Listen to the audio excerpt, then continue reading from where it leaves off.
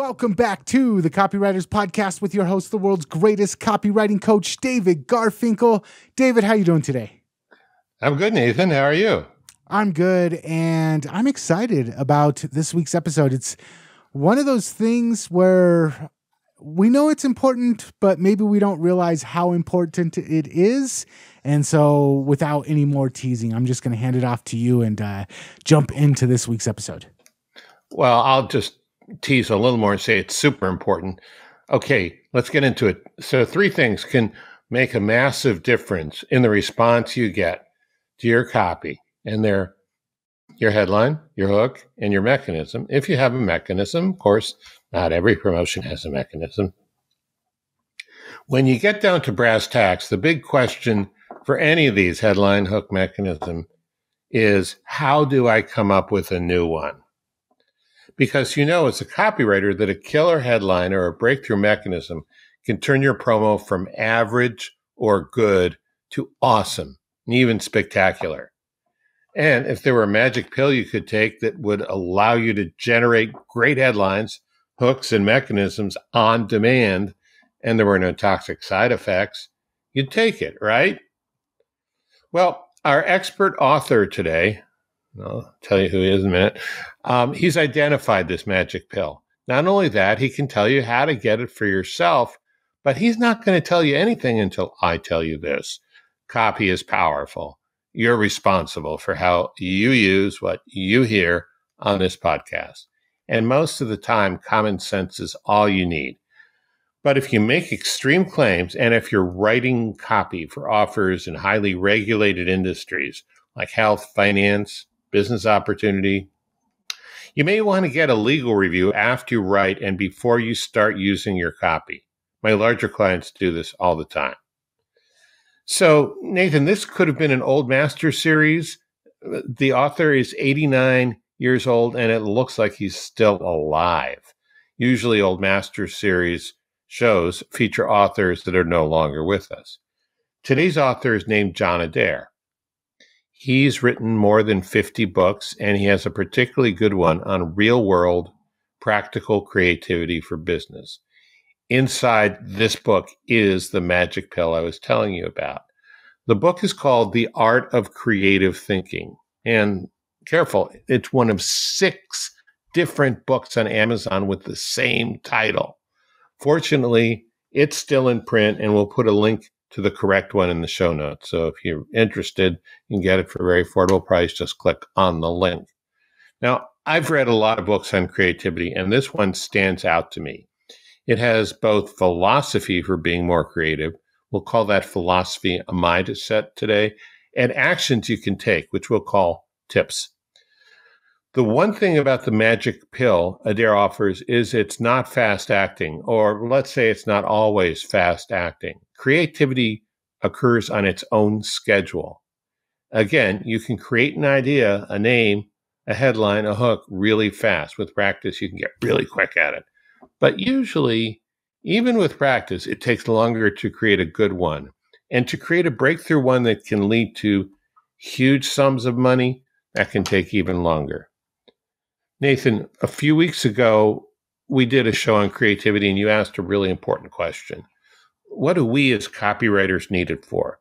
And one reason that's such an important question is our distant cousins, and we really ought to do a 23andMe on them to see if they're even related. In the image and name recognition, the silly sector of advertising and marketing, they often use creativity for reasons we direct response reasonable people would consider a huge waste of time and money. So let's get into your question a little more fully. Broadly speaking, a great copywriter in the 1960s, I think it might have been Ogilvy or Leo Burnett, said, if it doesn't sell, it's not creative. So there are a couple uses of creativity I really have a hard time seeing as being selling. Unfortunately, what I'm about to describe to you is what most people think of when you say creativity in advertising. But these are exactly the kind of things I'm not suggesting you use what we're going to cover today for.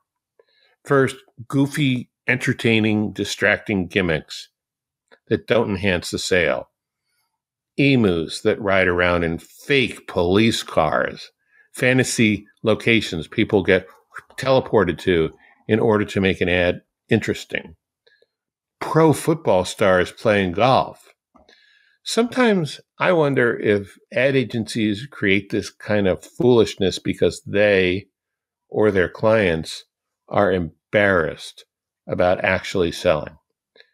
And the second thing we're not going to talk about today are ridiculous claims that obviously are not true, but are so over the top that they're entertaining in their hyperbole, because no reasonable person could ever possibly believe them. This is what the advertisers are betting, so they won't get dinged under truth in advertising laws.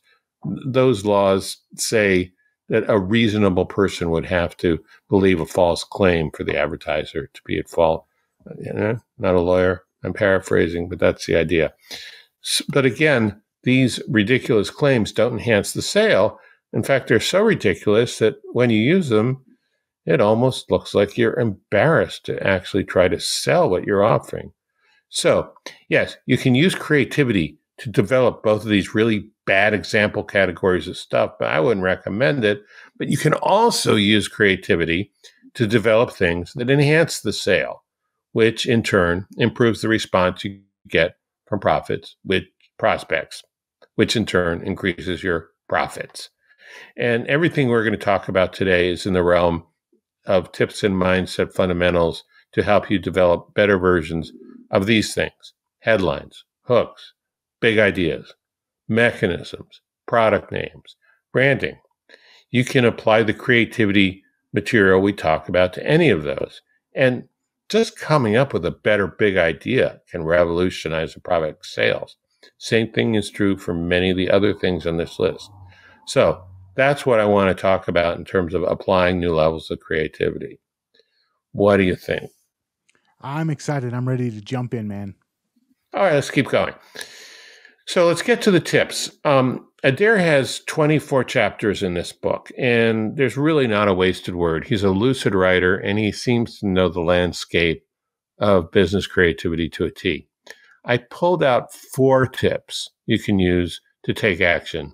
Some will be familiar, but the twist that Adair gives to these ideas make it worth looking at them anew, even if you already know one of them. The first tip is what he suggests, he calls it, use the stepping stones of analogy. Now, the particular kind of analogy he's talking about is nature. And here's an example for copywriting. Let's say you've got a course to use AI to generate a full set of emails for an entire campaign, just putting in a handful of prompts. Now, you know a lot more about AI than I do, Nathan. I don't know if this is possible or, more to the point, even a good idea. But let's say, for the sake of illustration, you have a course like that. It might sell pretty well. People really struggle with emails. They write a lot more emails than they do sales letters or ESLs, anything, ads on Facebook. So how do we find an analogy in nature, especially for something as unnatural as artificial intelligence? Well, imagine a snowball at the top of a mountain. Now imagine the snowball rolling down the mountain. As it progresses, it increases in size, picks up speed. So you could translate that image into a headline like this: what starts with one lightning quick set of prompts turns into an avalanche of great email ideas. I added lightning to the avalanche. Two nature analogies in one headline. Whoa. Inventors use natural phenomena all the time. Adair points out that radar was developed following the discovery by biologist Lazzaro Spallanzani of how bats navigated through space using reflected sound waves. And dewdrops on leaves were an inspiration for the invention of magnifying glasses. So this kind of creative thinking might work right away, but it might take some time to develop the skills, the observation and imagination skills you need to make it work. If it doesn't work right away, keep trying. This one alone will open doors for you. appeal to nature and some of the more extremes of nature just automatically paints a picture in my head, especially like an avalanche of new leads or whatever, that it's relatable and impactable. Is impactable a word? It's relatable and it has a huge impact just right away. Yeah, I mean, one of the things about nature is it's different, but it's real. It's not like it's something you just made up. I mean, the analogy may be strained, but the nature you're analogizing to is real. All right. So the second tip is related to analogy, but it's not exactly the same. It is make the strange familiar and make the familiar strange. Basically, what Adair is saying is you don't have to reinvent the wheel to make it interesting and appealing in the marketplace. All you have to do is put on new hubcaps or paint the wheel a different color, so to speak. So the way it works is if you've got something everyone has seen and heard before, just add something that doesn't really change what the main thing is, but makes it seem different or even more important. Okay, marketing example. Suppose there is this famous gardener named Gardenowski, and he has this reality gardening show on, of course, the Gardening Channel. You, in this example, are a shovel manufacturer. You get Gardenowski to use one of your shovels on his show, and you get his permission to publicize it. Now, an ordinary shovel has suddenly become the shovel that Gardenowski uses on his TV show. Sales skyrocket, and customers imagine themselves to be just like Gardenowski as they dig to their heart's content. Nathan, can you dig it? I can dig it. Oh, cool. Gardenowski is the strange here, making the familiar, the shovel, strange. Even if he didn't change the shovel, and even if he's not that strange, it's that combination, you've introduced a new element to your product. Now, the same thing applies to making the strange familiar. Suppose you decide to build what, as far as I know, and I'm not a gardener or a shovel expert, but as far as I know, it's an entirely new kind of shovel. It's a two-headed shovel, a round shovel on one end and a square shovel on the other end. And it looks pretty weird, but you say it saves money, it saves space, also save time when you're digging. This way, square side down, it's a square shovel, but this way, round side down, it's a round shovel. Pretty simple and maybe a terrible idea. I don't know, might not even be safe. Again, I don't know much about shovels or how people use them, but this gives you an idea of how to take something strange and make it familiar. The two-headed shovel is strange, but there's something familiar about each piece of it, the round shovel at the bottom and the square shovel at top, or vice versa. They just merged into one tool and became familiar or strange. I don't know. One of those. What I like about this is the old theory of like making what's the classic with a new twist. So it's not too threatening. I still can conceptualize what this is, but it's also not boring. I haven't seen this a million times. Now there's a new twist, like cherry vanilla Dr. Pepper. I know what Dr. Pepper tastes like. I'm kind of bored with it, but ooh, here's a new twist on Dr. Pepper. So this is always as long as you get the right amount of familiarity with the exciting new twist. Yeah, that's right. You have to keep fine-tuning it until it works, but cool. All right. So let's go to the third tip. Make better use of your depth mind. Here, Adair is referring to what we call, usually, the unconscious or subconscious mind. And he makes an unusual point in that thinking and feeling are intermingled in all parts of the brain, and we shouldn't think of them as discrete or separate. Both thinking and feeling involve many parts of the brain. Now, however, he does say that the unconscious is a separate part of the brain, and in fact, it's where the most important creative thinking occurs. Now, the issue here is speed. Never expect the unconscious mind to give you an instant creative solution. It might, but you never know. It does not operate the same way as the conscious part of the mind does. Adair quotes the poet William Wordsworth, and we don't really do a lot of poetry on this podcast, but I think this particular passage is a really good fit. And Nathan, get ready because I'm about to do a dramatic reading.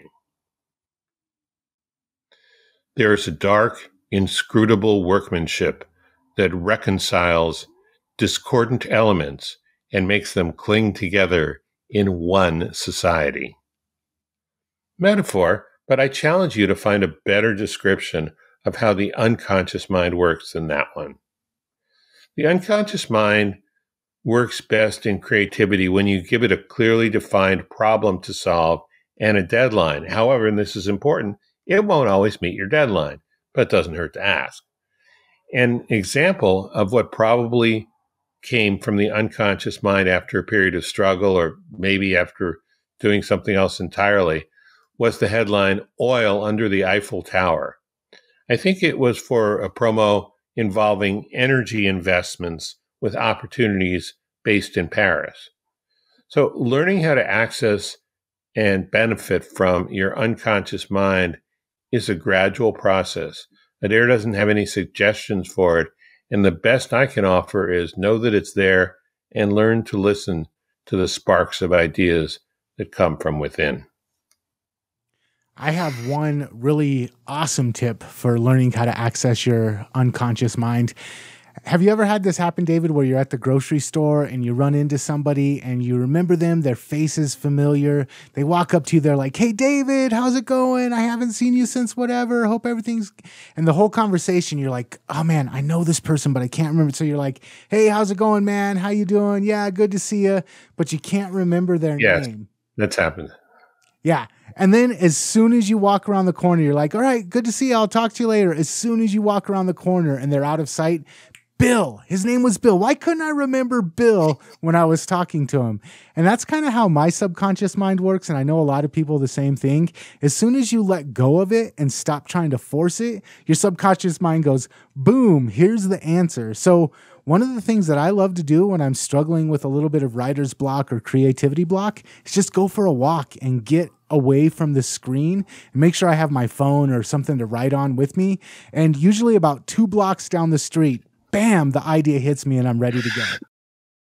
That's really good. Yeah, I've had that happen a lot, not only with people's names, but with remembering the name of a show, a fact, a word. Yeah, I mean, occasionally, it happens all the time. So that's a great tip.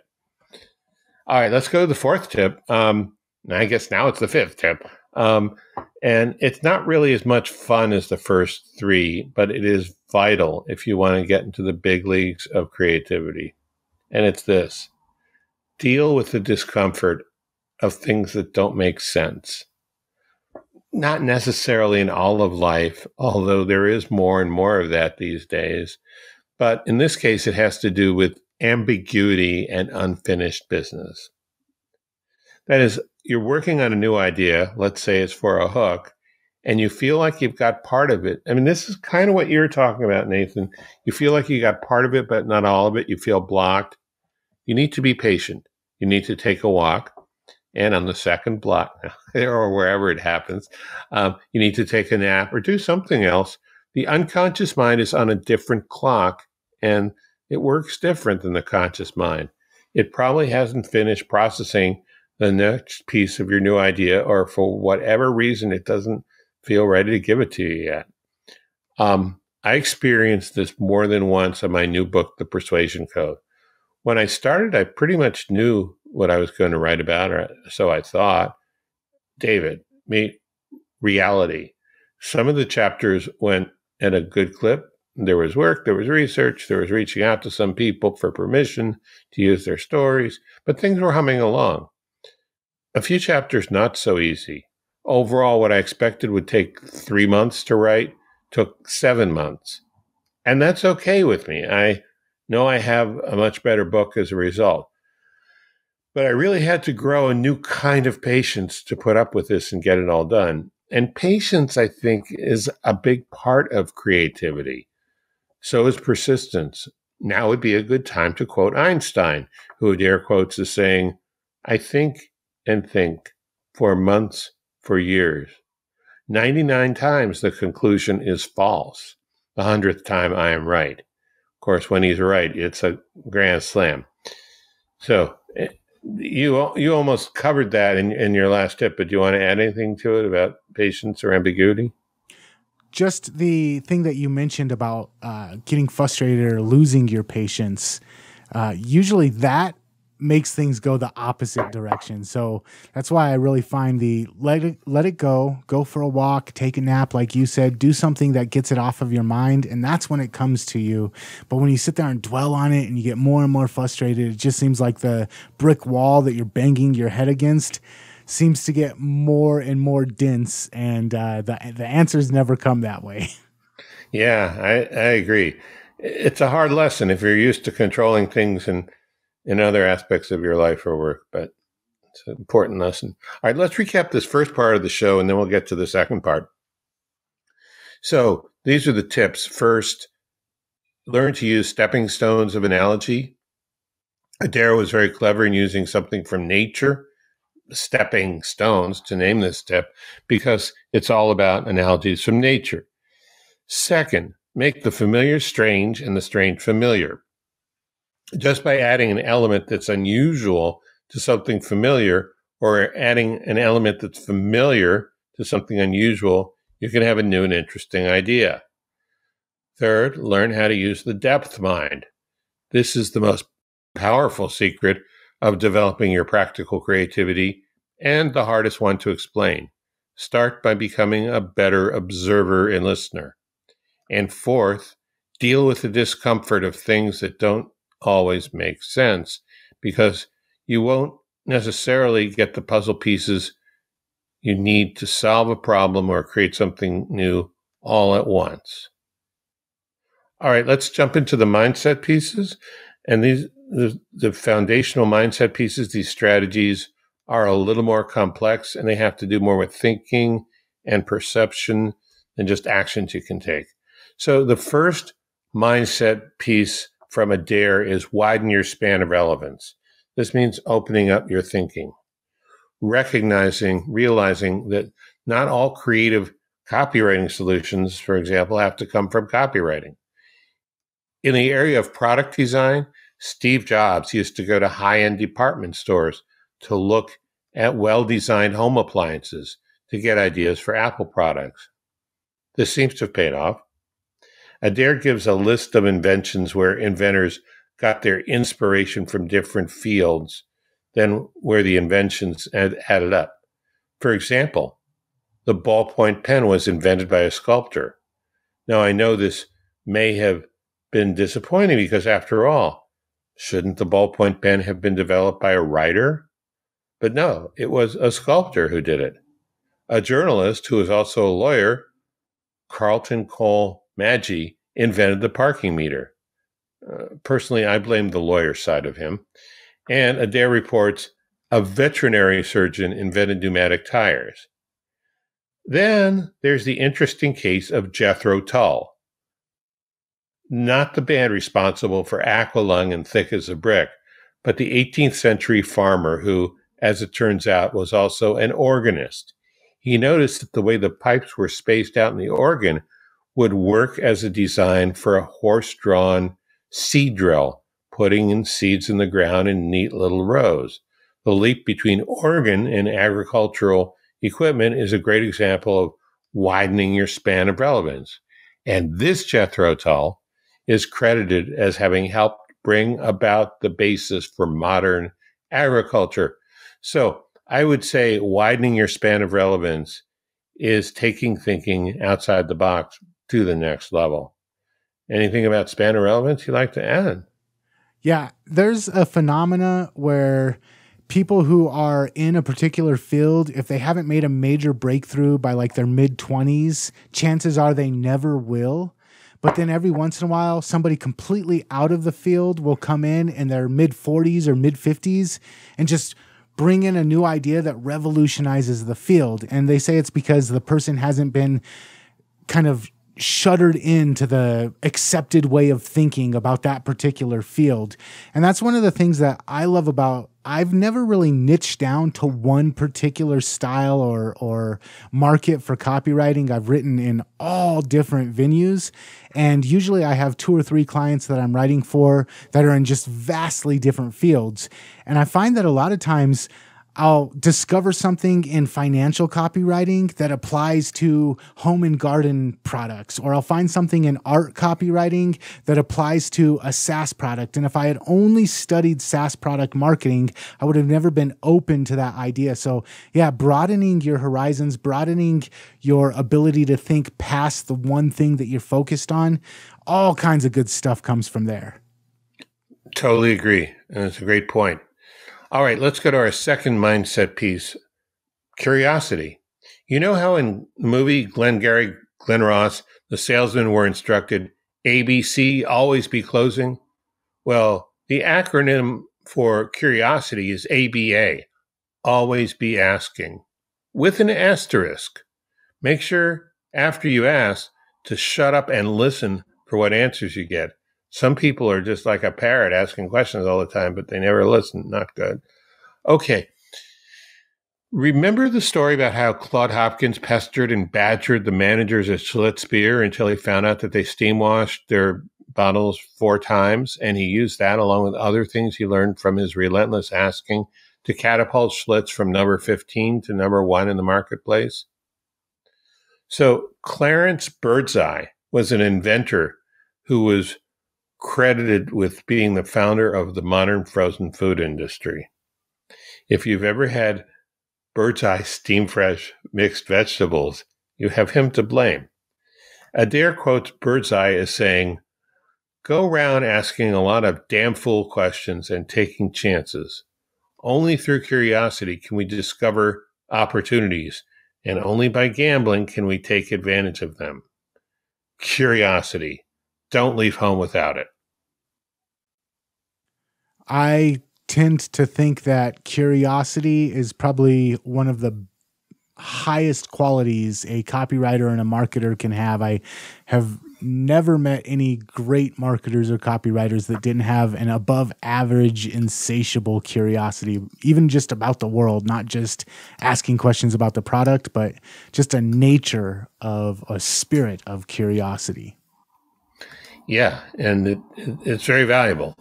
Okay, so our third mindset fundamental comes from the great scientist Louis Pasteur, who said, "Where observation is concerned, chance favors on the prepared mind." And Adair asks, what does it mean for you to have a prepared mind? Lucky for you, it's not a rhetorical question. He provides an answer. You have to be purposeful in that you are seeking an answer or a solution to some problem. You have to become exceptionally sensitive to any occurrence that might be relevant to that search. He says a lot more, but we can stop right there. Being focused on solving a problem and keeping your eyes and ears wide open are major clues all by themselves. One of my pet peeves is about how some people go about brainstorming. In the original method developed by Alex Osborne, you need to prepare, study, research, think about the problem you're trying to solve before you got into a meeting with other people and started spouting out ideas. These days, a lot of people think any unfocused, ignorant answer will do because they think that's how creativity works. No judgment, no boundaries, no preparation. Well, I don't think so. I think preparation and study feed the unconscious mind. You'll get better creative ideas if you've done your homework first. When you come up, what you come up with may have no traceable relationship to the preparation that got you there, but that's okay. The Roman philosopher Seneca is credited with saying, "Luck is what happens when preparation meets opportunity." So I guess we could change, it's really corny, I guess we could change another saying to "just lucky, I guess, because I prepared for it." You've mentioned before in the podcast the idea of priming and percolating, gathering up a bunch of stuff, getting a bunch of testimonials, getting a bunch of reviews, getting a bunch of marketing from competitor products, and just kind of gathering it all up, looking at it, letting it percolate in your mind. And then that's when the creative juices start kind of overflowing. And I think that this is perfectly tied into that idea. Yeah, the most successful people do this pretty much across the board. Okay, so let's wrap this up with a recap of the 3 fundamental pieces of creativity. First, widen your span of relevance. Don't just go looking outside your niche for ideas and solutions. Also, be willing to look outside of marketing, even outside of business altogether. You'll be surprised with what you find. Second, curiosity. Always be asking. And remember to shut up and listen carefully to the answers you get. What you don't already know can help you. Third, chance favors the prepared mind.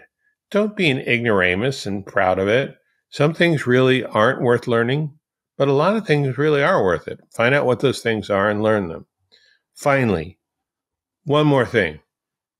Even if everyone agrees that your new creative idea is good, you've got one more step. You've got to test it in the marketplace and see how it goes. That's really the final step of creativity for copywriters. Yeah. I loved it. A wealth of knowledge for today's episode. And before we're out of here, I want to go get this book now. I know we'll have it in the show notes, but where did you get your copy at? I bought it from Amazon maybe 20 years ago, and they're still selling it, but I got to warn you, the cover's different, but I think the content is identical. And it's The Art of Creative Thinking by John Adair. And you said that there's multiple books with the same title? Yeah, there are 5 other books with that same title. Okay. So, you can't copyright a title of a book, right? So anyone can use it. All right. So if you want to make sure you get the correct book, head on over to the show notes for this episode 331, I believe. 331. Copywriterspodcast.com. And anything else before we're out of here, David? Yeah. Have a creative day. All right. And until next time, we will catch you later. Catch you later.